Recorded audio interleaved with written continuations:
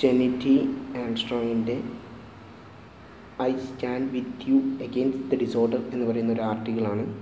ഇതിൽ പറയുന്നത് എന്താണെന്ന് വെച്ചാൽ കവിയെക്കുറിച്ച് തന്നെയുള്ള കുറേ കാര്യങ്ങൾ പറയാണ്, എന്നിട്ട് വേറൊരു മെസ്സേജിലേക്ക് പോവുകയാണ്. അപ്പോൾ സ്റ്റാർട്ടിങ്ങിൽ നമുക്ക് നോക്കുകയാണെങ്കിൽ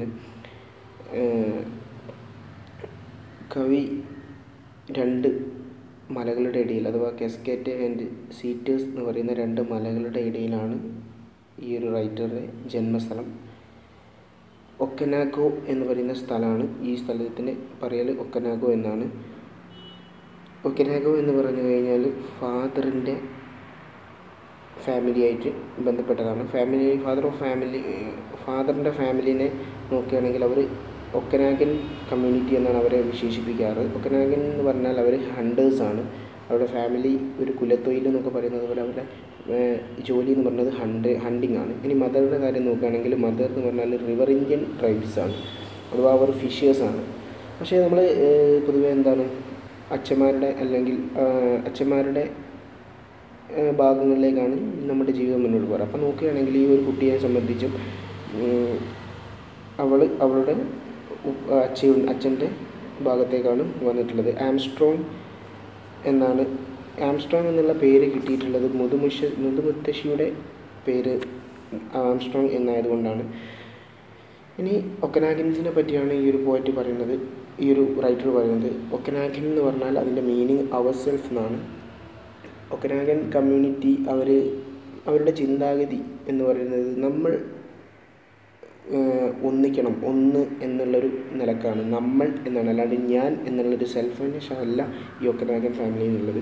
പിന്നെ അവരുടെ കാര്യങ്ങൾ എന്താണെന്ന് വെച്ചാൽ ഈ എർത്തിലുള്ള ഓരോ ഭാഗങ്ങളും എന്താണ്, നമ്മുടെ മനുഷ്യ ശരീരത്തിൻ്റെ ഭാഗമാണെന്നാണ് അവർ പറയുന്നത്.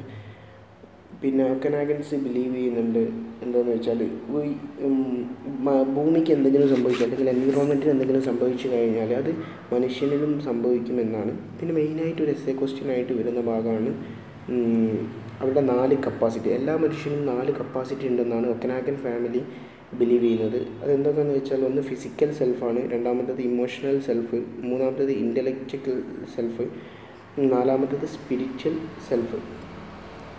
ഫിസിക്കൽ എന്ന് പറഞ്ഞാൽ നമ്മളിപ്പം നേരത്തെ പറഞ്ഞു, എൻവിറോൺമെൻറ്റിൽ എന്തെങ്കിലും ഒരു ചേഞ്ച് ഉണ്ടാവുകയാണെങ്കിൽ അത് മനുഷ്യനിലും അത് എഫക്റ്റ് ചെയ്യും എന്നാണ് പറഞ്ഞത്. രണ്ടാമത്തത് ഇമോഷണൽ സെൽഫാണ്. നമ്മൾ ഓരോന്നിനെയും, ഓരോ എർത്തിനാണെങ്കിലും അല്ലെങ്കിൽ എൻവിറോൺമെൻറ്റിലുള്ള ഏത് മരത്തിനാണെങ്കിലും റിവറാണെങ്കിലും അതെന്തിനും നമ്മൾ അപ്രോച്ച് ചെയ്യുമ്പോൾ നമുക്കൊരു ഇമോഷണൽ വേണം.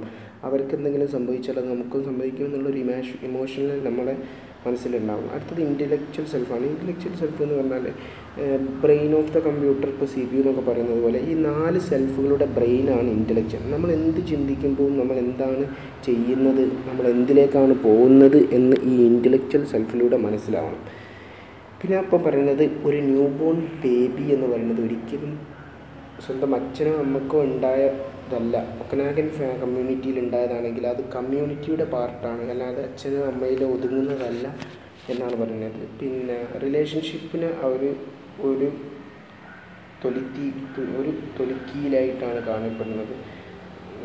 അവർക്ക് അവരുടെ ഇടയിൽ ഭയങ്കരമായിട്ടുള്ള റിലേഷൻ ഉണ്ട്. അവർ ഫ്യൂച്ചറെന്നോ അല്ലെങ്കിൽ പാസ്റ്റ് എന്നൊരു അന്തരവും കാണിക്കുന്നില്ല. ഇപ്പം പണ്ട് പോയവർ ചെയ്ത് കൊടുത്ത അല്ലെങ്കിൽ കാണിച്ചു കൊടുത്ത കാര്യങ്ങളിൽ അവരെന്താക്കുന്നുണ്ട്, ശക്തമായ നിലപാടുകൾ കൊണ്ടുകയും അതിനെ അക്സെപ്റ്റ് ചെയ്യുകയും ചെയ്യുന്നുണ്ട്. അവരൊരിക്കലും അതിനെ തള്ളി പറയില്ല. ഇനിയിപ്പോൾ മുന്നോട്ടുള്ള ജനതയ്ക്ക് വേണ്ടി ചെയ്യേണ്ട കാര്യങ്ങളും അവർ ചെയ്യാൻ തയ്യാറാവുന്നുണ്ട്. ഈ ഒരു ആർട്ടിക്കിളിലെ അവസാനം നമുക്ക് മെസ്സേജായിട്ട് വരുന്നത് എന്താണെന്ന് വെച്ചാൽ നമ്മൾ റിലേഷൻഷിപ്പിന് വളരെയധികം വില കൊടുക്കണമെന്നും മുന്നോട്ടുള്ള സമൂഹത്തിനും ഇനി വരുന്ന കാലഘട്ടത്തിലുള്ള കുട്ടികൾക്കും ആവശ്യമായ കാര്യങ്ങളൊക്കെ നമ്മൾ ചെയ്തു വെക്കണം. അത് ഈ ഒക്കനാഗൻസ് ചെയ്യുന്നുണ്ട്. ഈ ഒക്കനാഗൻസിനെ പോലെ നമ്മളും ആവണമെന്നാണ് ഈ ഒരു ആർട്ടിക്കിളിൽ പറയുന്നത്. ഇത്രയാണ് ഇതിൻ്റെ സമ്മറി. ഇഷ്ടപ്പെട്ടിട്ടുണ്ടെങ്കിൽ ലൈക്ക് ചെയ്യുക, സബ്സ്ക്രൈബ് ചെയ്യുക, ഷെയർ ചെയ്യുക. കുറേ മിസ്റ്റേക്സ് ഉണ്ടാകാൻ സാധ്യതയുണ്ട്. പെട്ടെന്ന് ചെയ്യുന്നത് കൊണ്ടാണ്, പെട്ടെന്ന് ഒരാൾ ആവശ്യപ്പെട്ടു അതുകൊണ്ട് ചെയ്യുന്നതാണ്. Thanks for watching. മുന്നോട്ട് വീഡിയോസ് പെട്ടെന്ന് അപ്ലോഡ് ചെയ്യുന്നതാണ്. So subscribe please.